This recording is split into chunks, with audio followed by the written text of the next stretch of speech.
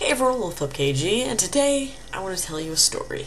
So this happened not too long ago. The other day I was in my personal finance class, and the teacher, Miss Darty, near the end of class we were just doing some busy work just to, finish up class, and she looks up and she's like, does anyone have, let's call him Chris, she said, does anyone have this kid Chris next hour? I'm like, well, I cadet for his class, his Algebra 2 class. She's like, alright. She looks at me right in the eye. It's all ready. And my schools are pretty fun schools, so you can see how this all goes down. But, so anyway, she looks at me and she goes, okay. She opens up her drawer, she pulls out a phone.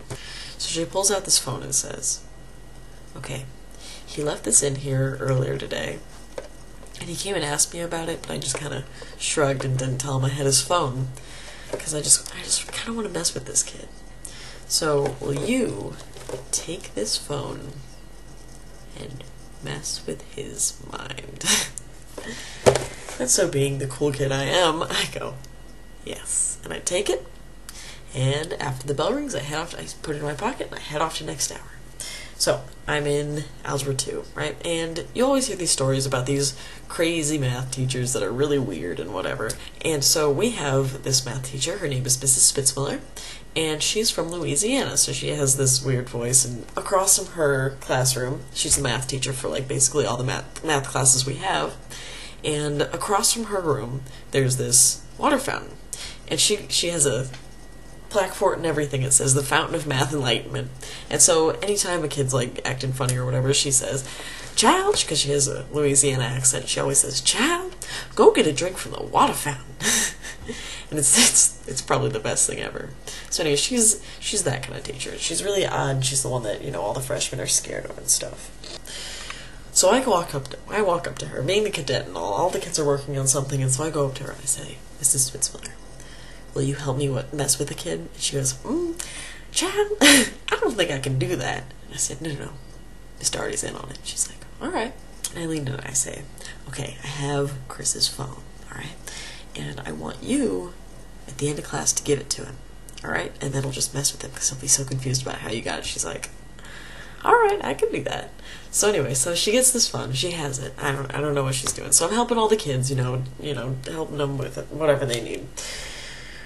And then I tell his friend, because I want to speed this along a little bit, because I'm excited. And so I tell his friend, I say, hey, tell Chris to ask Mrs. Spitzmiller if she's seen his phone.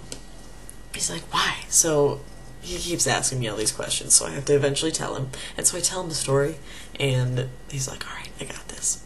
And so he's trying to get Christian to go ask Mrs. Spitzmiller about his phone. And, he won't do it. He's not believing him, so Tommy just tells him what's going on. Then at the end of class, Chris walks up to the teacher and he says, Mrs. Spitzmiller, do you have my phone? And then she says, well, no, child, but it looks like you do. And he looks down at his book, and in his book, there's his phone, just in his book. And I have no idea how she got it in there. And I didn't see her do it, and Tommy didn't see her do it, and Christian didn't see her do it. It was amazing, and yeah, so I just thought you should know a little bit about my little fun pranking school. So yeah, that's it. See you guys. Hey, thanks for watching wolfpupKG. If you enjoyed, please subscribe to me. But yeah, just like that. She pulls out a phone. She goes, hey. So, oh look, you can see me. Alright.